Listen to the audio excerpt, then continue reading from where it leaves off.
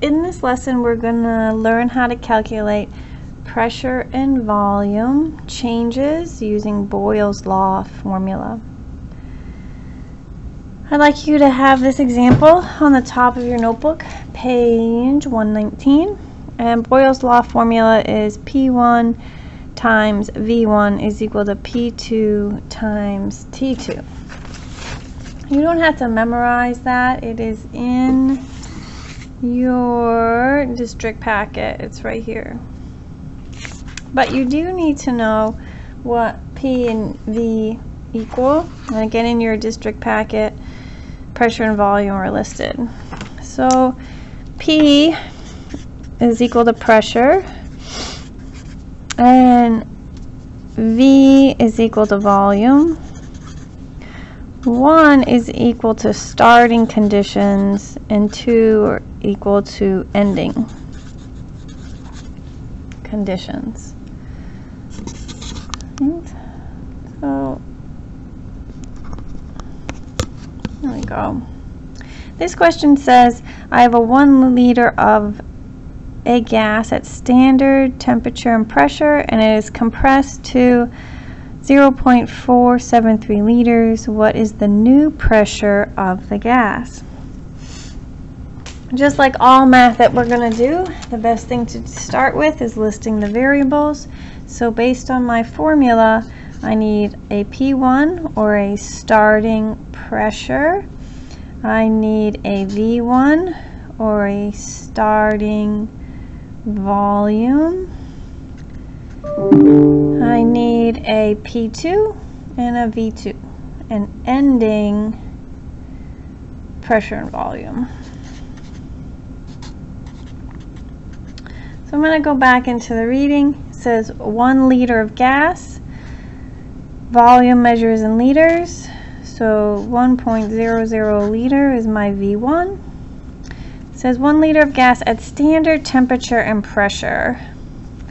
So what that is here, standard temperature and pressure, is STP, standard temperature pressure.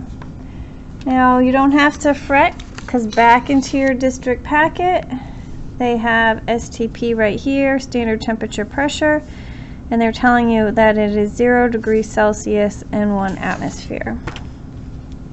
So STP is 0 Celsius, which is temperature, and 1 atm, which is pressure, temp and pressure. This is for Boyle's law, so I want the pressure, so 1 atm. Tells me that I'm compressing this to this value, that is a liter, so 0.473 liters, and it asks me what the new pressure is, so that becomes a question mark. Now,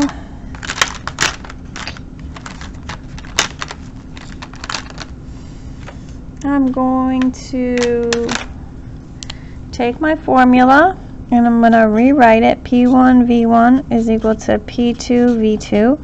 When there's no arithmetic between these, it's multiplied. It's understood that it's multiplied. The best thing to do is rearrange this while it's in this format, because there's less to move around. Some students really struggle with this. If you circle what it is that you're looking for, you know that you want to leave that by itself. So we need to somehow, because we're looking for P2, we need to do some math to get P2 alone. Since these are multiplied, I'm going to do the reverse of that, which is divide, and that cancels out my V2s on this side. And if I do it to one side, I do it to the other side. Now this is kind of a mess, so I would suggest you take the 30 seconds to rewrite your formula, starting with what you're looking for on the left-hand side. So I took this, P2, and I'm just going to rewrite this. I know it's kind of a pain, but it'll make your work clearer. Now all I have to do is go find my variables. So over on my list here, I have 1 atm times my V1, which is 1.00 liters. Include those zeros. We have to do sig figs for this. V2 0.473 liters. At this point, I usually check my units, and these liters cancel. I am in ATM. That is what I'm looking for. I'm looking for pressure. 1 times 1 is 1, and divided by 0.473 gives me quite a few numbers. Both of these units have 3 sig figs. And now this one, you're like, oh, there's 1, so maybe I should have 1.